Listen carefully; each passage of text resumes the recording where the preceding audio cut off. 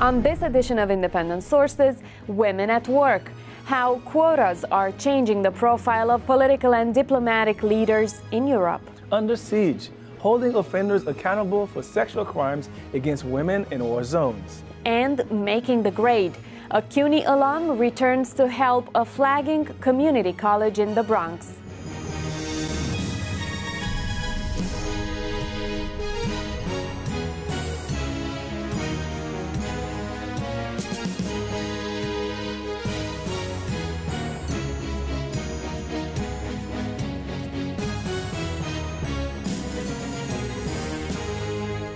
Welcome to Independent Sources. I'm Gary Pierre-Pierre. And I'm Viano Ravinka.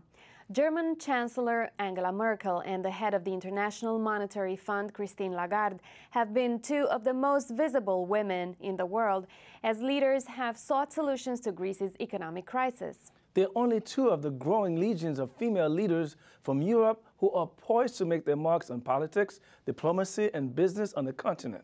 As I found out in my conversation with Romania's UN ambassador, Simona-Mirela, and CUNY professor Joyce Gelb, quotas are one practice that's been used over the years to promote female leadership in Europe. Thank you both for being in studio with us today.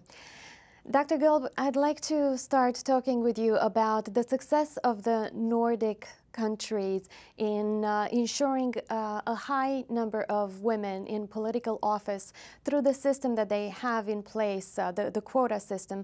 If you could please explain what that is.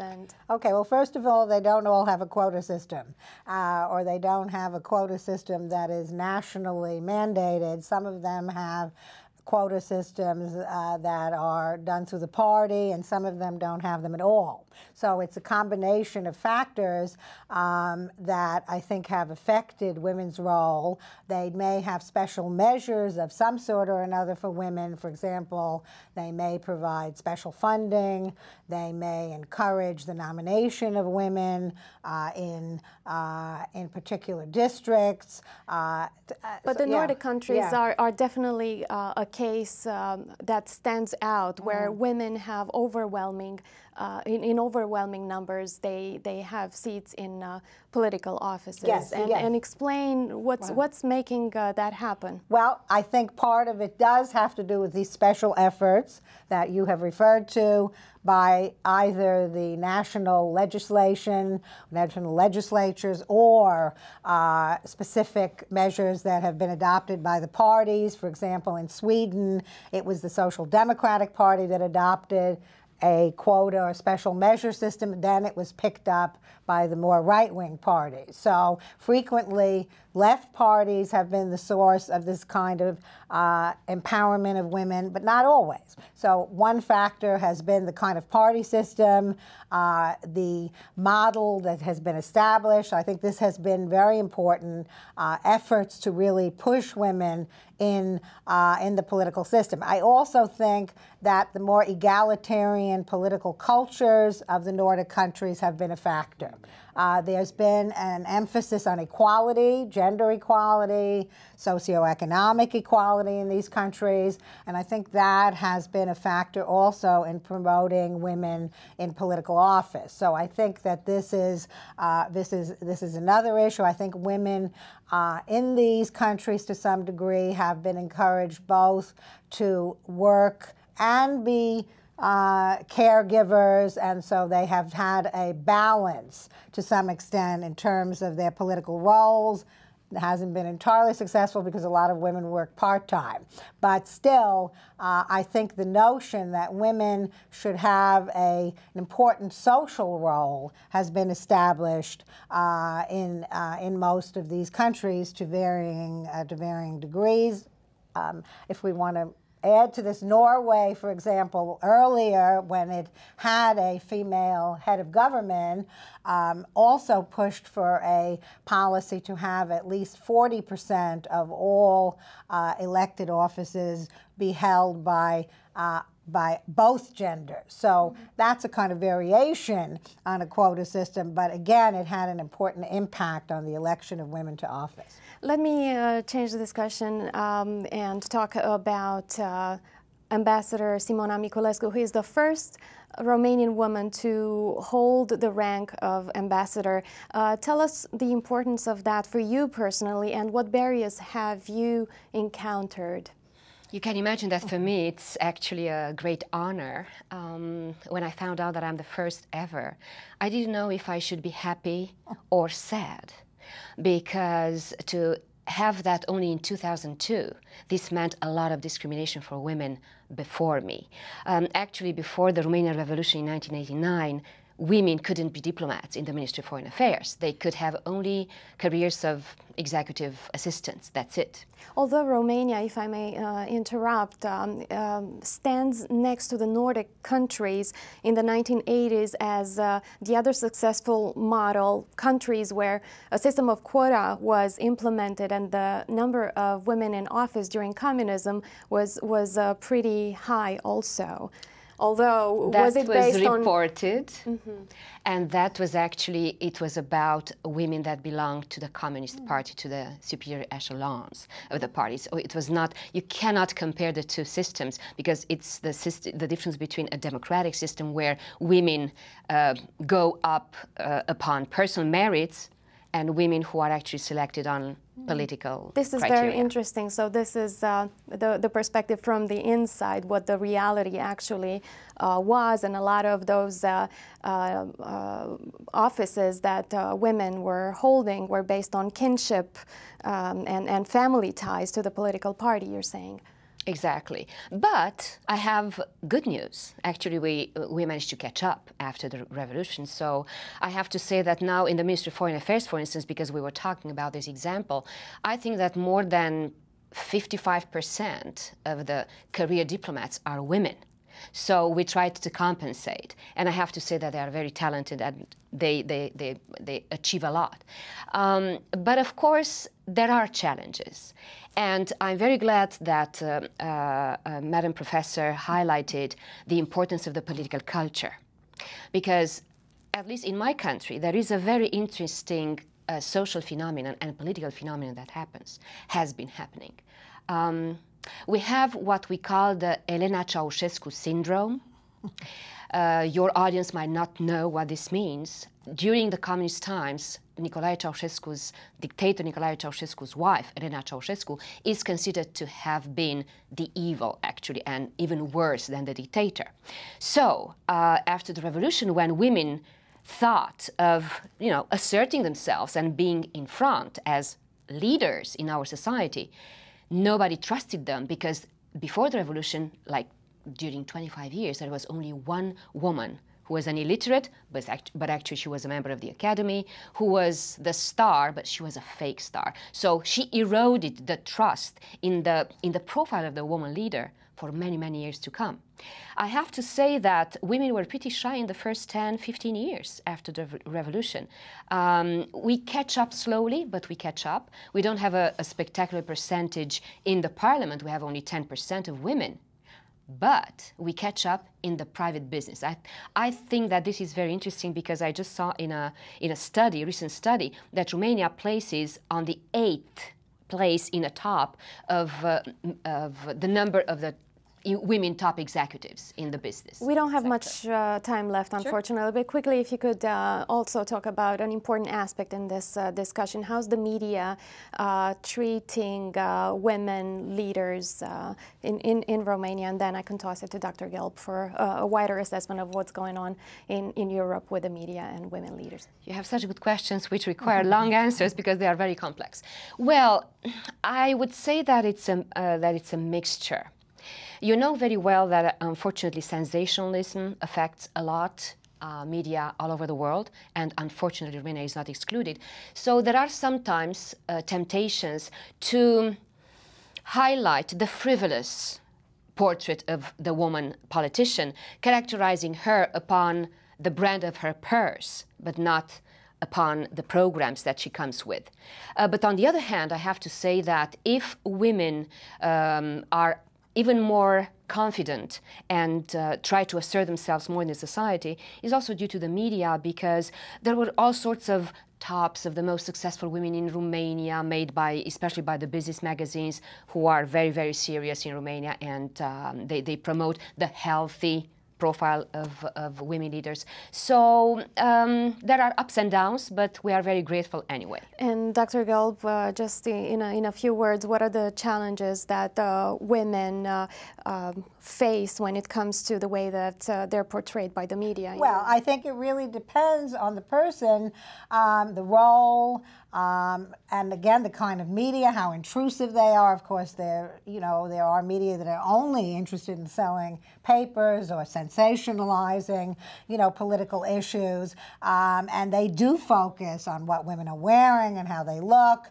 But I think especially in systems, some of which we've discussed today, that take women seriously as politicians and view them as equal members of society, one hopes that the emphasis will be on their policies, their programs, their accomplishments, and not so much on the way that they appear and the clothes they wear. Thank you both for being in studio with us today. Ambassador Simona-Mirela and Dr. Joyce Gelb, thank you again for being in studio with us today. Thank you for inviting us. Still to come on Independent Sources, what's being done to end the sexual abuse of women during wars. Before that, Abby Shola has some other news. Thanks, Vianora. Here's a look at some headlines from the ethnic media.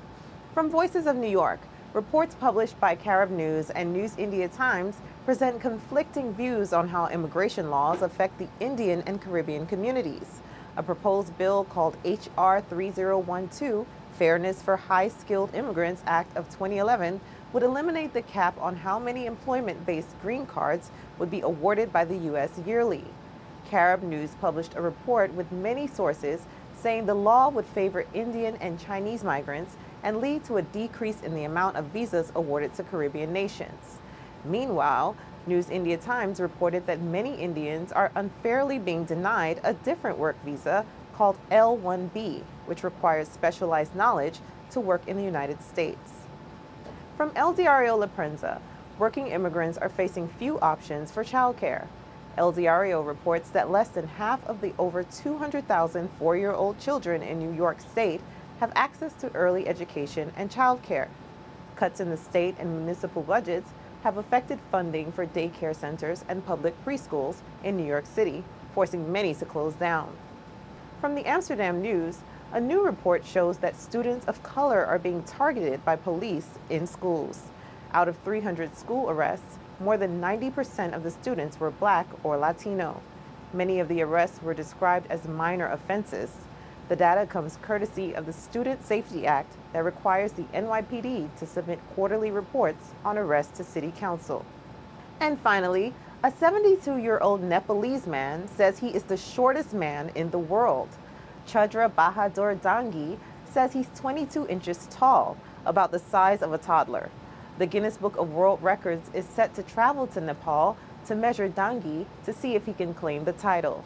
A man from the Philippines is currently recognized as the world's shortest man at 23.5 inches tall. That from the Filipino Reporter. Those were just a few headlines from the ethnic media. Back to Gary and Vianora in the studio. Thanks, Abby. Centuries ago, St. Augustine described rape during wartime as an ancient and customary evil. That was 1,600 years ago, and sadly, it's still true today. The historical numbers are startling. Nearly 2 million rapes during World War II and an estimated 500,000 during the Rwandan genocide. Rape is so prevalent in many conflicts that the UN Security Council recently called it a tool of war. Several scholars say it's used strategically as a means of humiliating and terrorizing a people. Even as reporting on the issue has improved, advocates fighting to end this blight say there is still much to be done. I spoke with Yasmin Hassan of the women's rights group Equality Now and Lauren Wolf of the Women Under Siege Project about the issue of rape during wartime. Yasmin, rape in war is as old as war itself. Why do you think this whole issue is getting as much attention nowadays? Well, I mean, really, it's been in the last 2 decades that this has been an issue, and I would give credit to the women's rights movement. Equality Now, which is what I belong to, we were formed in 1992, and at that time we saw that international community really didn't give any priority to women's rights at all. They were seen as national issues. Everything in war that happened to men were war crimes. What happened to women was men will be men or boys will be boys. So really the reason we started Equality Now was to change that focus and to say, and so I think women's rights communities and later on joined by the human rights community have done a lot of work to get rape be recognized as a weapon of war, and the UN has done a lot. There's a lot of international jurisprudence on this. There are now Security Council resolutions and so on. But the impetus for all this really, I think, came from the women's rights movement. Lauren, what do you think? What else is contributing to this awareness? Well, I've actually noticed a real movement toward talking about rape and sexualized violence in the last year or so. It's really come to a fore. A lot of the work I did at the Committee to Protect Journalists was about sexual violence in journalists, and you've heard a lot about that since Lara Logan and Lindsay Addario. And also with the Peace Corps, there was a whole movement against rape in the Peace Corps and that whole process of finding justice. I think Yasmina's right. The women's movement has done a lot to bring this out, but I also feel that women, average women, are really saying we don't want to take this anymore. It's just a gut feeling I'm getting. The UN has been proactive in this, and it has a mission to stop it. So can you talk to us a little bit more about that, Yasmin? Yeah, I mean, again, what we do at Equality Now is we try to actually prevent violence against women from happening, and then when it happens, have better measures to address it, going forward. So we want to make sure laws are in place, they're implemented. Now, when conflict happens, those are all wiped out. There's no justice system, there's no national government that you can go to for accountability. So what redress do we have? We have to go to international bodies, right? So the UN is in the forefront of this. The international community has to address this issue as an international issue because it's very difficult to address it as a national at the national level. And I think a lot, if you look in the last 2 decades, a lot has happened in that sense. But so there's a lot of rhetoric, there's a lot of resolutions passed, there's a lot of cases that have great decisions, but what does it mean for the women on the ground? This continues to happen. If you see DRC and the recent conflicts, it's getting worse and worse.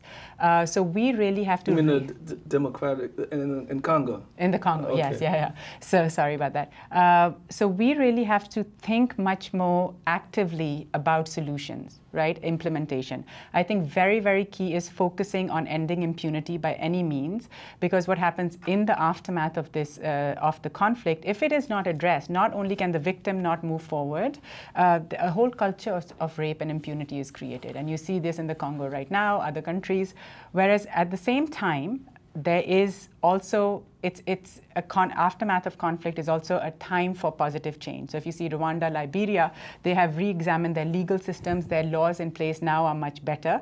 So, and that's part of the international community came in, they helped those countries rebuild. And again, things are not perfect, but I think that we really need to focus, number one, on prevention, right? And by prevention, I mean, look at the status of women in community before the conflict actually happens. Now, why is it that somebody can rape a woman and feel that this will destroy the whole community? That has to say something of status of women in that community. So prevention, and then if this happens, redress. Redress can, yeah.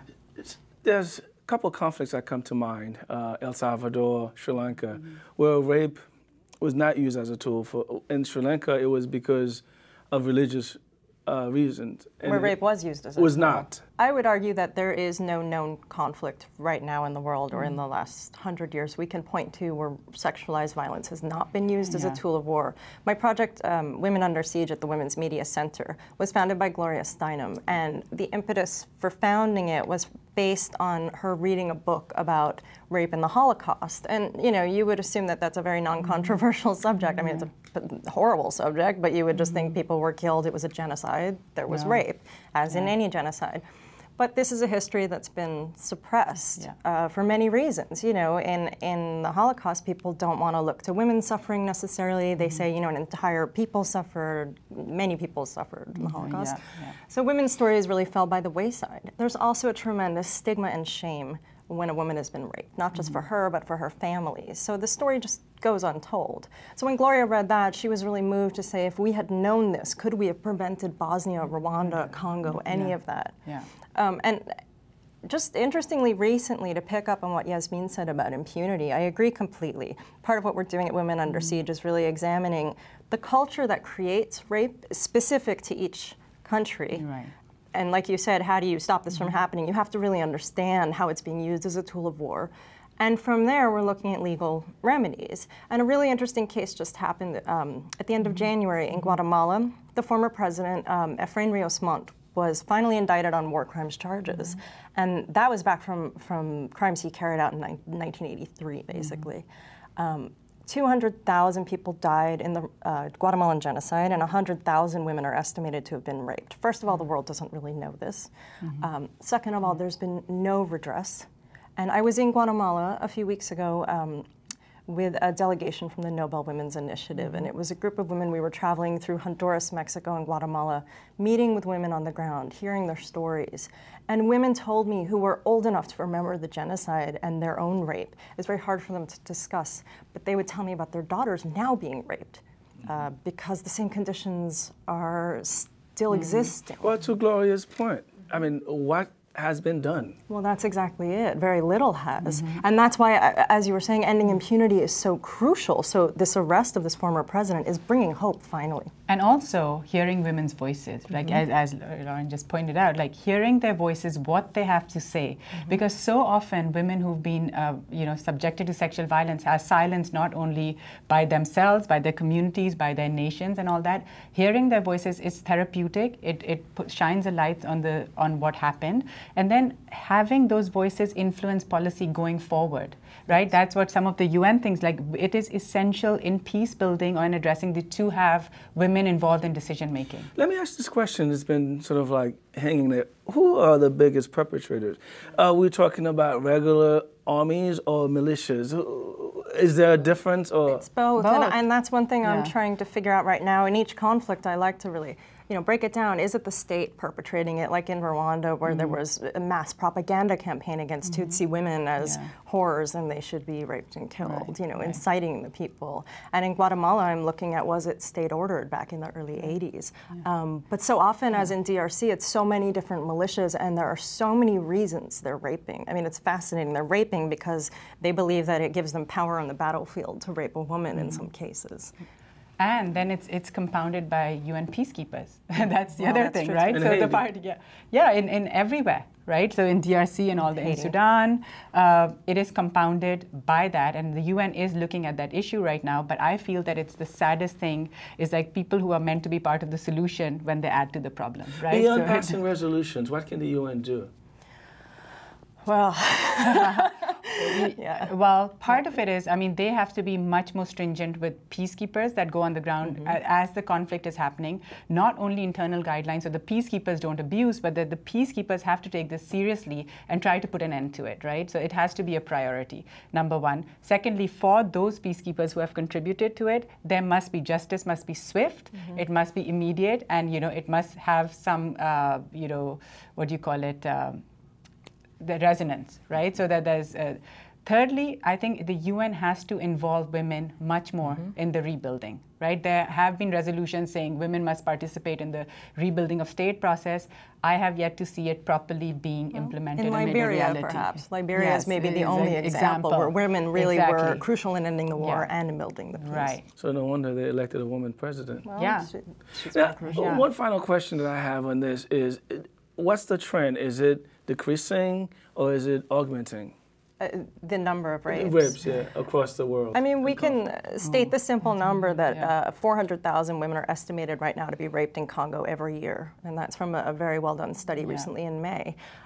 With that number alone, and then adding up what's going on from Syria to Libya to Egypt, down through Colombia, Guatemala, and Latin America, across Burma, it's so massive.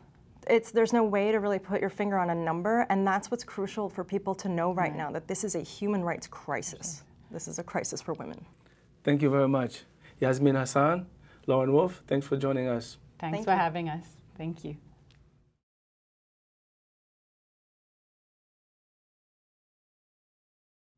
When we come back, a troubled CUNY campus gets some help from one of its own.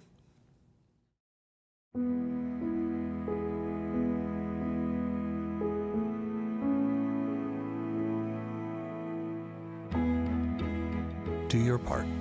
Visit feedingamerica.org/hunger and find your local food bank today. Finally from us tonight, Bronx Community College ranks at the bottom in almost every academic category in the CUNY system. Last summer, CUNY officials called on a distinguished alum to turn the troubled school around. The new president, Carol Barot-Joseph, is a graduate of York College. She intends to emphasize teaching and forging partnerships with the business community to help turn things around at BCC. I sat down recently with Dr. Joseph to get a sense of the depth of the challenges facing the college and her plans to address them. Carol Barot-Joseph is no novice when it comes to the challenges of educating community college students. But last summer, Dr. Joseph was in for a surprise when she began her tenure as the president of Bronx Community College. 85% of our students come with remedial needs. 85%. With at least one remedial need.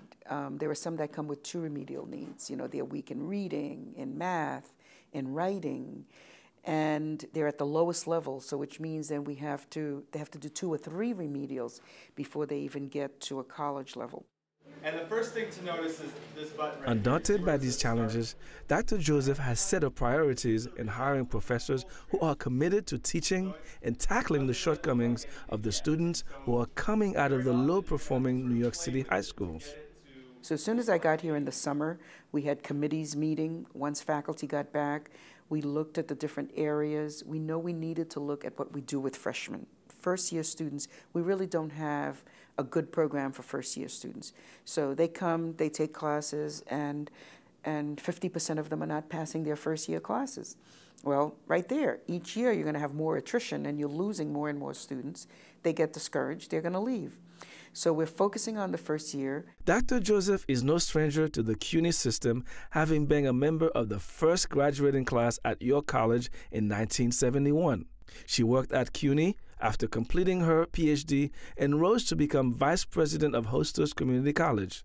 She spent 5 years as president of Dutchess Community College and held the presidency at Mass Bay Community College in Wesley Hills, Massachusetts, before returning home to lead the Bronx campus.